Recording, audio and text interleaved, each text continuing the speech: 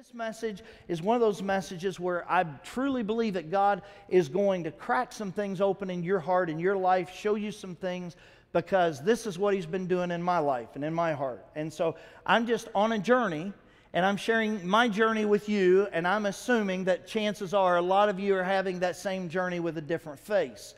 So I want to share that with you. Also, this message is not one that just came out of the air. It's not one that just came this week. It is a part of the messages that I have been preaching over the course of the last 3 weeks. When I started the message on communication brings revelation. Not communication, I'm sorry, I'm already messing that up. It was participation brings revelation. And it's in our participation that we have revelation. And then last week we talked about communication brings expectation or anticipation, right?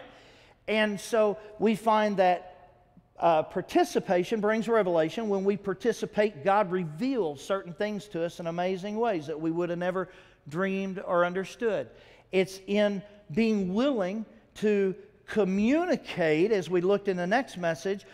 Communication brings anticipation and expectation. And we found that there were certain things that Jesus said that set people up with expectation and anticipation of what He was going to do. And He did it. And so it's important that we learn how not only to participate in order that God can reveal certain things to us, but also that we become active in communicating the faith and the relationship with God that He wants us to communicate, and to share the good news of Jesus Christ with others. And in doing that, we create an expectation and an anticipation in the lives of others. Well, this morning, once again, staying on the tations, I guess. Bad choice of words, I guess, but I'm on tations right now.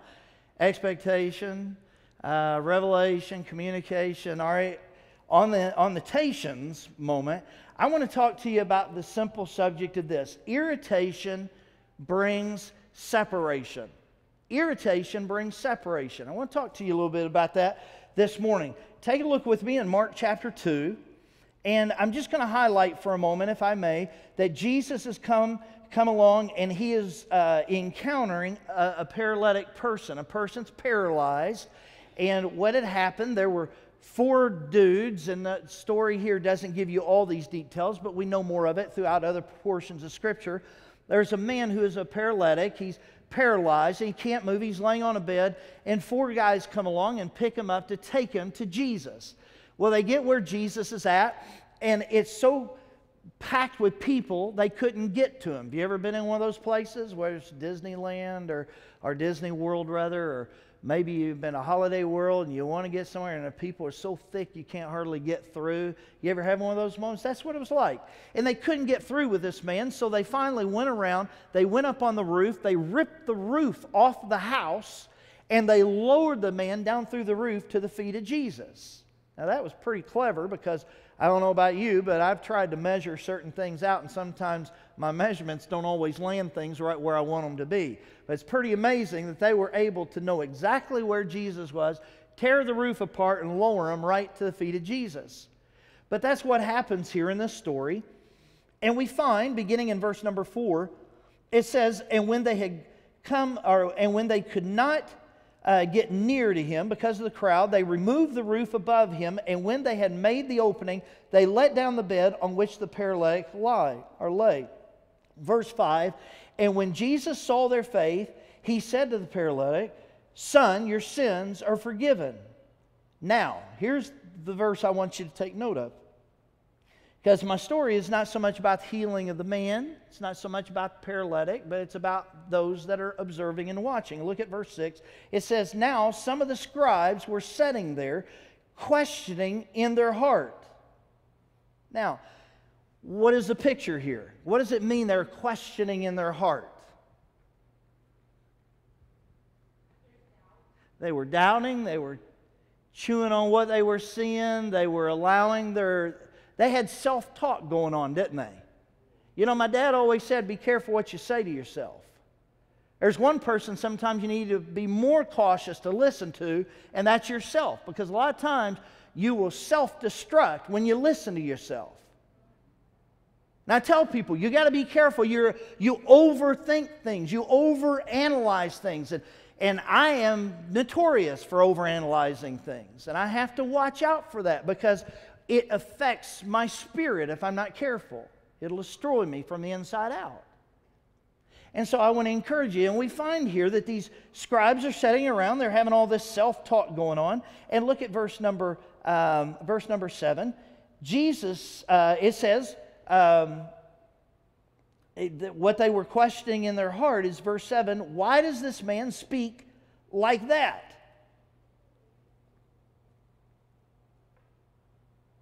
He's blaspheming. Who can forgive sins but God alone? Now hold on a minute. Let me bring this home. Let me park this in your garage, okay? Here's what Jesus is saying. These guys are sitting around going, why does he chew his food like that? Why does he pop his knuckles all the time? Why is she always sucking wind so loud? All right, that's not exactly what he's saying, but what I'm getting at here is that the scribes are sitting around thinking in their heart they are getting irritated with things that Jesus is doing. And who is Jesus? He's the Son of God, right? He's perfect. He's without fault. He's without failure. He's without sin. And yet, as perfect as he is, he's irritating the life out of other people around him. It says in verse number 6, now some of the scribes were sitting there, questioning in their heart. Why? Verse 7, why does this man speak like that?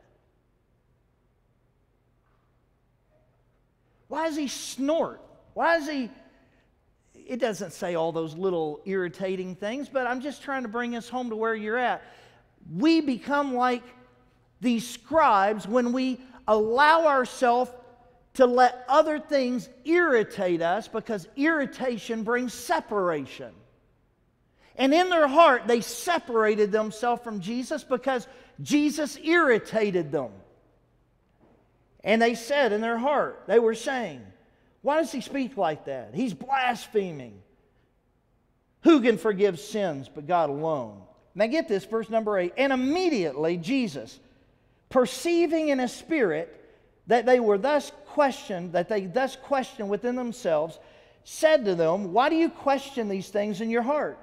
Which is easier to say to the paralytic, your sins are forgiven, or to say, rise and take up your bed and walk? But that you may know that the Son of Man has authority on earth to forgive sins.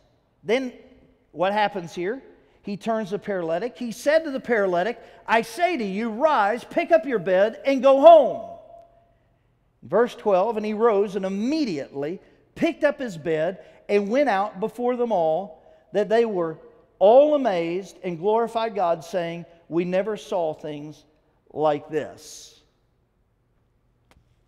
That's a big statement. This is an amazing story, what's happened here. And let me help you understand. The ones that are missing the whole point of what's going on are the ones that are allowing themselves to be in this place of being irritated by Jesus, that being the religious leader. So what I want to do is I want to talk to you for a few moments about irritation, what irritation is about. And I want to first of all say that the definition of irritation is simply this. It is a state of feeling annoyed, impatient, or angry. That's irritation. I know that there's probably not a single person in this room that's ever experienced irritation. Right? No. None of us need this morning. But I'm going to give it to you so you can talk to the friends that you have. You know, the other people that need to hear this. So you can give it to them, okay? I'm going to give this to you so you can help them on this area of irritation. Now, to give you a physical example of what irritation is, so my wife was driving down the road one day, and she saw a sledgehammer that was laying on the side of the road that somebody had, you know, that it was free. They're giving it away, and reason is because the handle on the thing was broken stuff. And Betty thought, you know, John might be able to use a a sledgehammer. It didn't look fully broke when it was sitting on the side of the road there. She went and picked it up, put it in the car. We're not too proud to say that if there's something there and somebody's giving it away, so be it, right? Brought it home. I used sledgehammer. We used it yesterday to bust up the sink down in the basement to get that concrete sink out of the basement.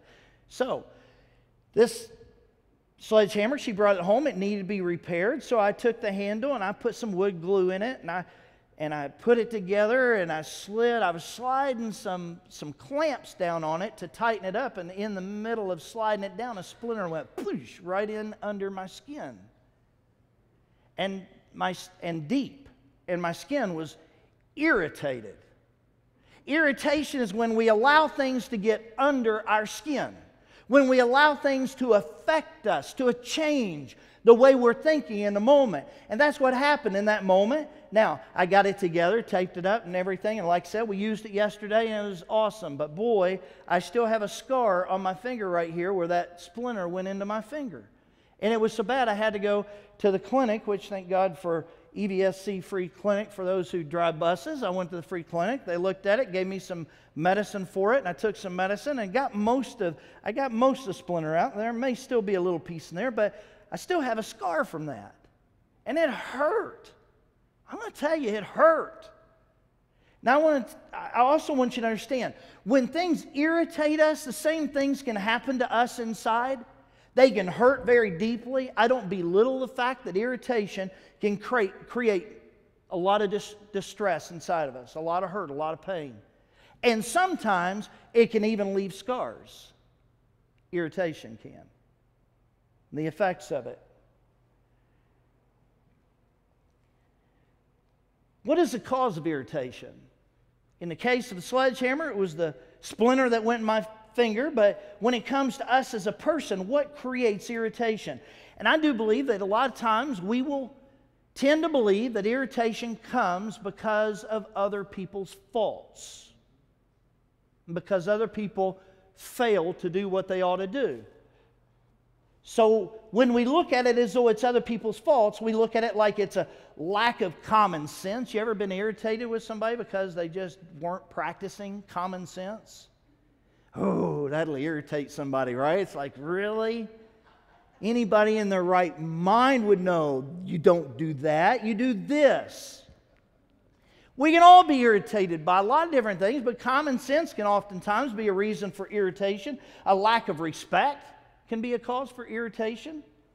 A lack of manners, somebody not acting right, approaching things properly. A lack of decency or standards can be irritating. A lack of priorities. Maybe some of you are real priority-oriented, driven, and you got priorities, and people that don't have priorities, it just irritates you to death. Right? There's a lot of things that can create irritation inside of us. But I want you to know, as we look at this subject, I can't help but think that another example of irritation can be rubbing a cat's fur backwards. You know, the old saying is, boy, that's like rubbing the fur of the cat backwards, right? Sometimes a cat will turn around, right, swing at you if they don't like you rubbing their hair backwards. A dog, maybe not so much, but a cat, they're finicky. You never know what's going to come out of a cat, right? Cats are from the devil. But no, oh, did I say that? Okay. Just kidding. I love cats as long as they're yours, all right? Now, here's the thing. I'm just kidding. If you love cats, I don't want you to take that offensive. I just want you to keep your cat, all right? And take care of your cat. And don't believe anything anybody say about me and cats, all right? Because they may not tell, they may be twisting things. All right, so here's the thing, because I like cats, sort of. All right, we need to get off the subject of cats, all right? Now, here's the thing, is oftentimes what happens with irritation is that other people respond differently on things than we would respond, right? Now, hear me out for a minute. So when somebody's not responding or acting the same way that we would respond or act, a lot of times that can create irritation. But boy, my wife has called me out on this over the course of our marriage, where there would be times somebody would do something, I'm like, man, what were they thinking? Why didn't they do this or do that? And, and she's like, well, wait a minute. Just because you know how to do that doesn't mean they know how to do that. And then God pressed it on my heart to help me realize that what creates irritation on that level is when and I'm making admittance, and I'm probably going to swipe across quite a few of you in this auditorium right now, because if we've dealt with this, this is where it comes from. When we set ourselves up as the standard of how it should be done, that's called pride. And so we get irritated with others when others don't do it the way we think it should be done or how we would have done it. And then we set ourselves up as the standard of measurement, and we measure other people up according to ourselves. And the Bible says that that's thinking of ourselves more highly than we ought to think. But the Bible says to think on the things of others rather than on the things of ourselves. So we ought to be careful not to set ourselves up as the point of measurement. When we do, that puts us in a bad place. When we measure others after ourselves, that's pride. Let me take you to a verse in Proverbs chapter 13, verse 10. You can write that down. I'm going to quote it to you. I'm going to quote the first part of the verse to you, but I would encourage you to write it down because it is a life-changing verse, all right? It is one of those nuggets, a gold nugget, that I have found, and in my life, God has showed it to me, and I've put it in my pocket, and it is a reminder to me all the time. Don't fail to pick up this nugget because it'll be important to you as well. But the Scripture says in Proverbs chapter 13 and verse 10, only. What does only mean? It means no other way. It means single, right? There's no other way. Only, get this now, listen, it says, only by pride comes contention. And contention has to do with irritation, impatience, all these things. Only by pride comes contention. Contention is when there's a problem between two people. There's a contentious moment.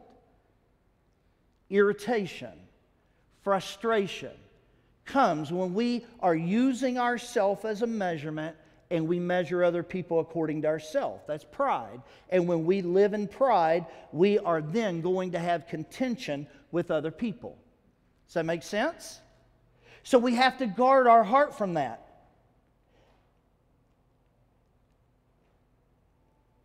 One other thing I want to bring out to you, though, is irritation is not just something we have with other people. Hear me out. If you miss this part, you're going to miss the foundation of everything I'm saying to you today.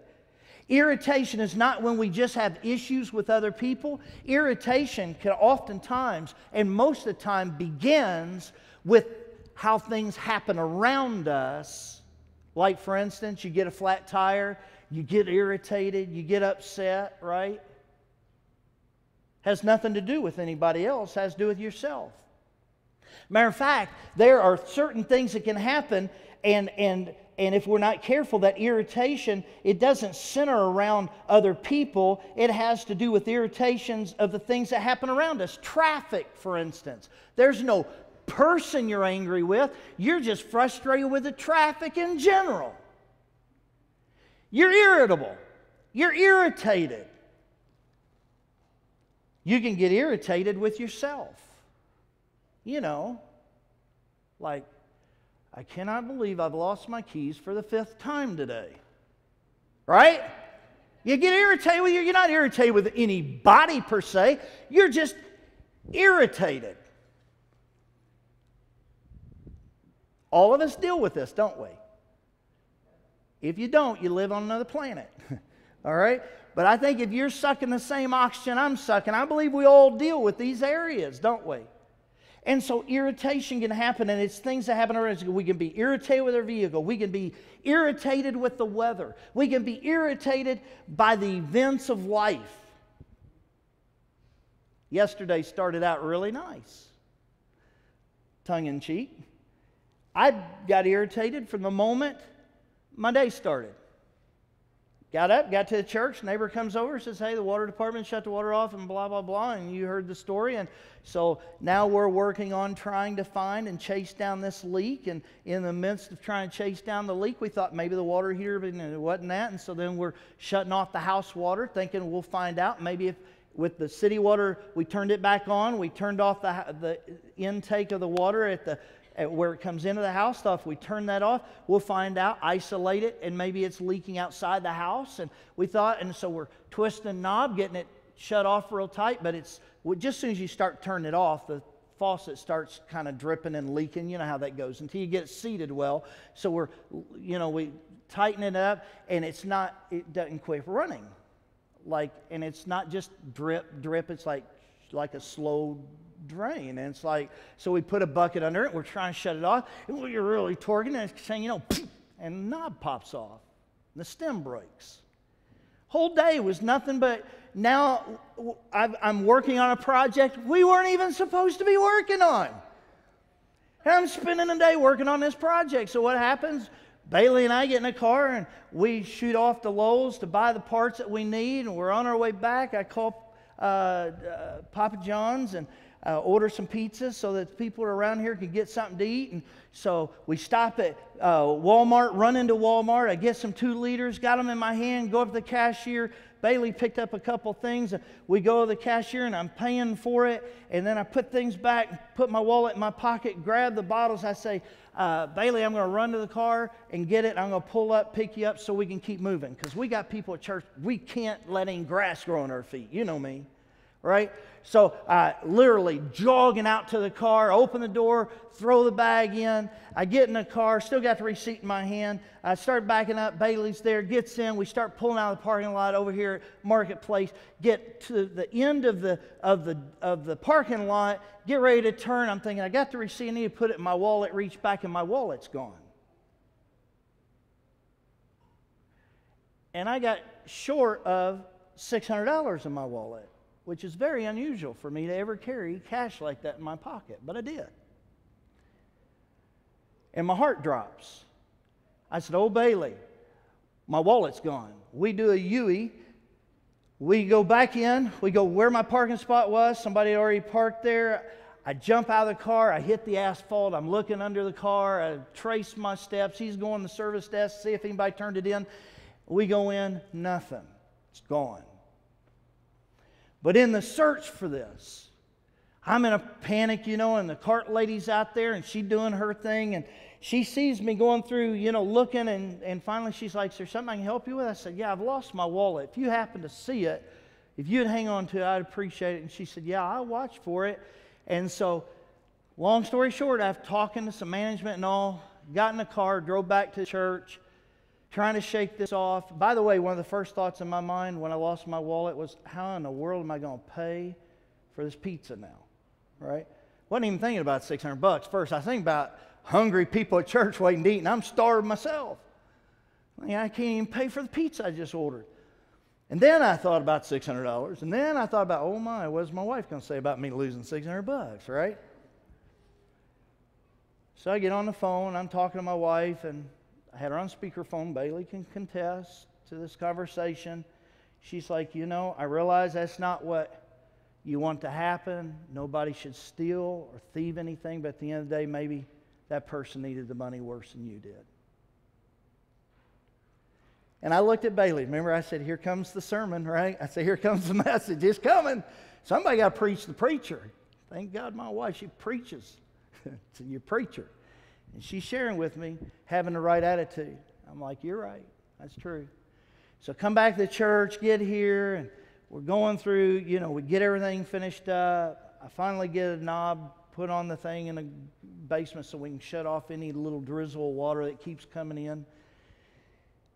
And so, after all that, get in the car and I start back down to Walmart. I think I'm going to go check, see if anybody turned anything in. On my way, I happened to set my phone up on the magnetized thing, and the little screen popped up, and somebody had said, requested to connect with me on Messenger. I thought, who's that? And so opened it up, and it said, the cart lady found your wallet. Just, like emotion just like one drain out of me, right? So I said, I'm on my way. Thank you so, so much. And so I drove there, got there. The cart lady, she came out.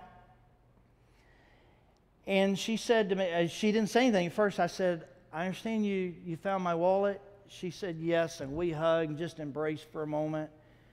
And then she pulled back and she said, you're a man of God, aren't you? I said, do what? She said, you're a man of God, aren't you? I said, yes, ma'am, I am. She said, I knew it when I was out in the parking lot, and just the moment you turned around to say something to me, I could feel it on you that you were a man of God.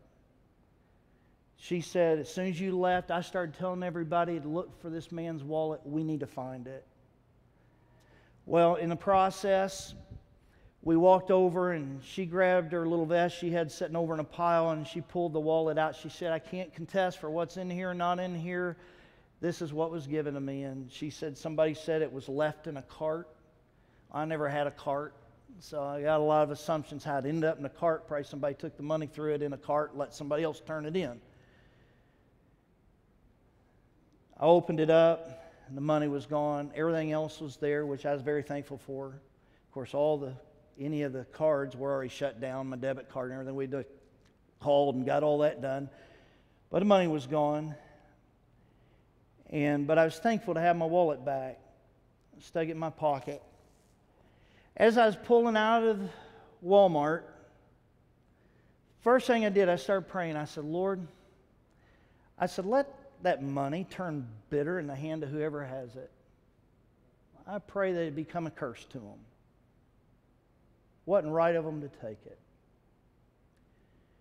And then God convicted me. It's not your place. I said, God, I'm sorry. Sorry. Shouldn't be my attitude. I said, God, you know what? Multiply that. Take that and just multiply. Let me just remind you, and God reminded me of this yesterday. Everything I have is a seed that God's given to me. And that seed is meant for me to do something with it and to plant it and do something with it.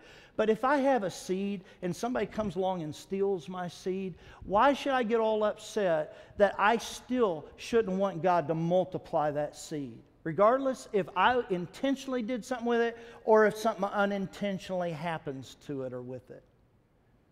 We have to leave things alone. I don't know about you, $600 is a lot of money. $200 a lot. $50 a lot of money. $25 a lot of money. I don't care what Nancy Pelosi says. It's a lot of money. I don't care who they are. I don't care how little it is. It's a lot of money. I don't want to lose it. I didn't want to let go of that. But at the end of the day, I had to do a heart check. And here's what I want you to understand. It's not about what happens to you in life. It's how you handle what happens to you in life. And all of us can make the decision one way or the other. And I started down the wrong road. I really did. My flesh was getting in the way. And then God's Spirit convicted me and helped me understand that was wrong of me and I needed to make it right. So I had to let go of that. Did I want to lose $600? Absolutely not in a million years. Have I beat myself up over that? 100 times over.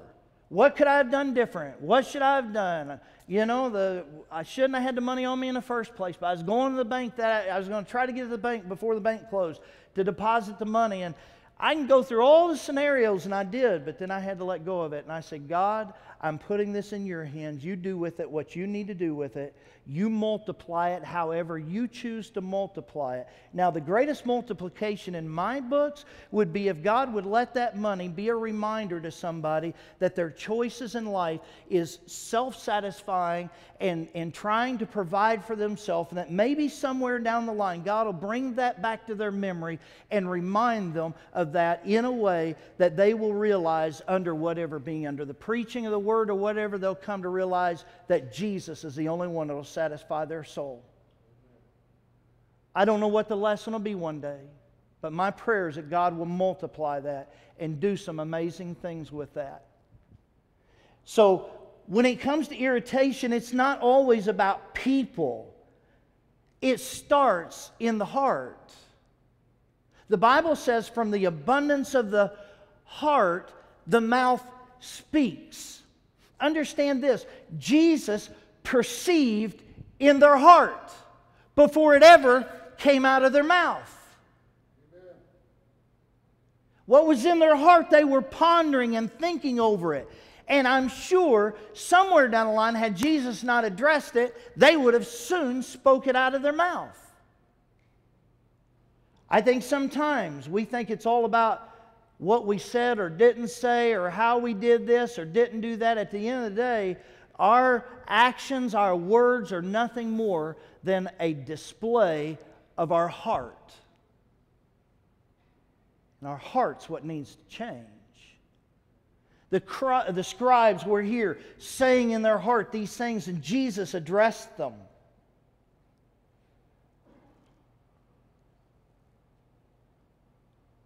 So as you go to the doctor and you see you have a deficiency, a real lack somewhere, maybe deficiency in vitamin, he'll prescribe that you take X amount of vitamins a day to build up that deficiency of vitamins or whatever it might be. May I say this? I just want to address with you the real lack or deficiency we have that creates that irritation in our life. So everything I've said at this point, if I left it off right there, it'd be a pretty negative message, right? Just kind of, woe is us. Because I spoke about the humanity of you and me. I mean, this is our life's journey. But there's an answer to it. And I don't want you to miss that answer. Let's look at it. Take your Bibles and turn with me to 1 Corinthians chapter 13. 1 Corinthians chapter 13. And here in 1 Corinthians chapter 13, we're going to look at just a few verses here. And I'm not going to read the whole passage, but if you want to understand what love is, you have to get to know this passage. Because this is God's definition of love. Look with me, if you would. I'm going to start in verse number 4 and following. It says, love is patient and what? And kind. So, I had to practice patience yesterday by saying, you know what, God, I'm giving this to you. I drove back to church, did the work day, finished things up here. I had to be patient to get back in my car, to get back over there. And in my patience, though, of that whole journey, God reminded me it's not about praying for curses and bitterness on other people, but to express kindness to them. And so I pray, God, multiply whatever it is and do something with it. I want what's best for that person. I want God to do something with that in their life. It's loving somebody. It's more than just being patient and enduring and long-suffering, but it's also reaching out with kindness. And it says, love does not envy or boast. In other words, it doesn't look at other people's stuff and go, oh, well, it's not fair. They got this or they got that. Or it doesn't puff itself up and make itself the measurement that you measure everything else to. You don't measure other people to yourself, your choices, your common sense, your wisdom. We can't do that. Real love doesn't do that. It is not arrogant. It's not rude. It says it does not insist on its own way. It is not irritable or resentful.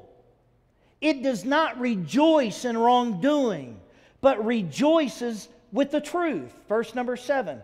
Love bears all things, believes all things, hopes all things, endures all things. And I don't want you to miss that. It's not a matter that love, well, it applies to certain situations, certain ways, certain times. It is applied to all things.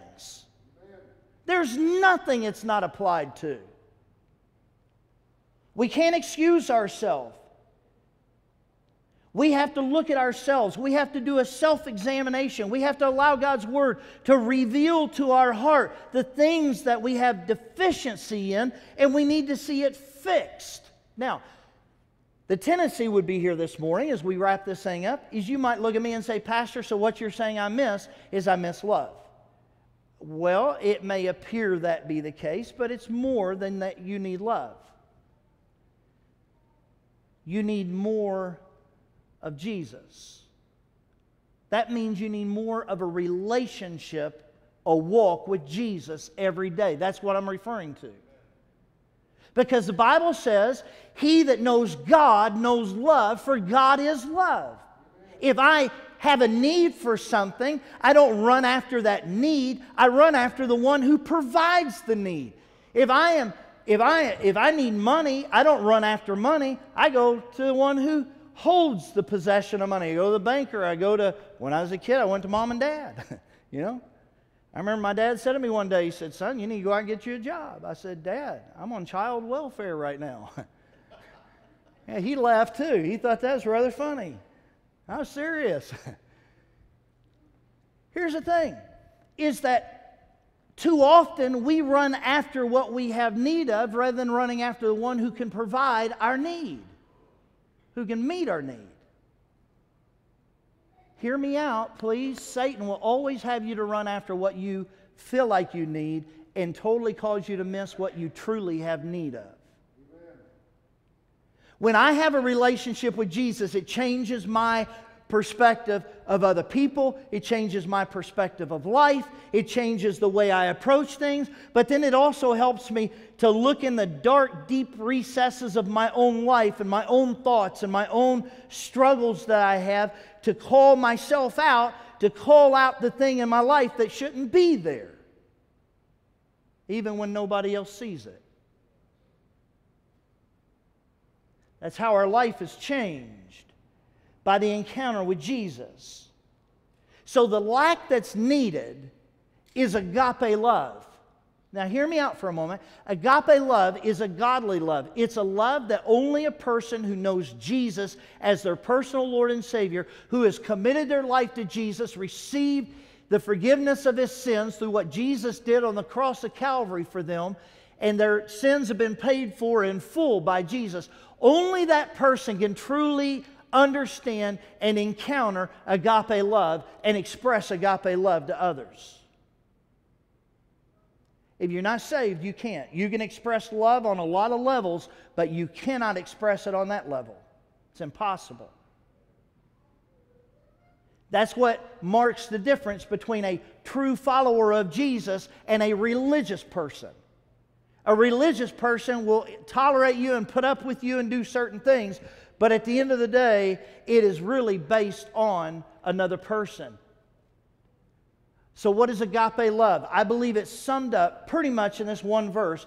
I don't know if you can put this verse up. I don't know if you know how to do that or not, but Isaiah 43 verse 25. Isaiah 43 verse 25. If you have your Bibles, you can turn there and look at it, but I want to share this one verse. I believe it's all summed up in this one verse, what agape love looks like. This is powerful. This is amazing. You ready? Oh, it's already there. Here we go. Look at it. It just simply says, I am He who blots out your transgressions. Look at the next few words. For my own sake. And I will not remember your sins. Why is God willing to blot out our sin and forgive us of our sin? Because we deserve it? Because we're going to make better choices in life and so God's going to be glad with me? No. He does it based on Himself. He does it for His own self. You know why I need to have victory over being irritable and being contentious with other people? Because at the end of the day, I need to guard my own heart. For my own sake, I don't need to allow myself to go there, because it'll destroy me. It'll turn me ugly. That victory is only found when I realize it's not that I am not going to be irritated by people based on, well, if they quit being irritating, I won't be irritated no more. If I rely on other people, then there's a problem. God doesn't rely on us to forgive us. He relies on Himself. He blots out our sins based on His own self, not based on us. Why should we forgive someone else? Because they deserve to be forgiven? No. No, because God forgave us when we didn't deserve it, and we ought to forgive others even when they don't deserve it. It's not based on us. It's not based on them. It's based on Jesus Christ. It's based on a relationship with Him. I don't want you to miss this morning. There is a need, I believe, that each and every one of us have. And the Scripture says that Christ, even as He was able and He was willing and He gave His forgiveness and He blotted out our transgression, our sin, our wrong, He did that based on Himself and not on us. And He's not even going to remember it anymore. So here's what happened. You can say, well, Pastor, I've tried and I keep failing to. I get it. Yesterday, I gave it to the Lord. I said, God, I give this to you. I'm not going to worry about that money anymore. I'm not going to worry about this anymore. I give it to you. You do with it what you need to do with it. I'm not going to let it affect me anymore. And an hour later, what am I doing? I'm telling somebody else's story, and I'm telling them how I think it probably went down. My wife looks at me and says, I thought you let go of that. Yeah, I thought I did too. Can I say this? Letting go of something, and I loved what she said to me. She said, you know what? She said, it's not a matter that you let go of it and it's gone. It's that it is a process of letting go of it.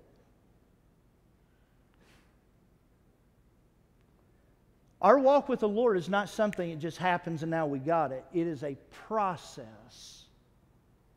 And just because you may not get it right every time doesn't mean you're a failure. Doesn't mean you'll never find victory. The Bible says that we are not to grow weary in well-doing because He promises we will reap if we faint not. We will reap if we faint not. Amen. If I don't give up, God says I'm going to have victory. That's His promise. You're only a loser when you quit. You're only one who fails to win when you quit. Every head bowed and every eye closed this morning.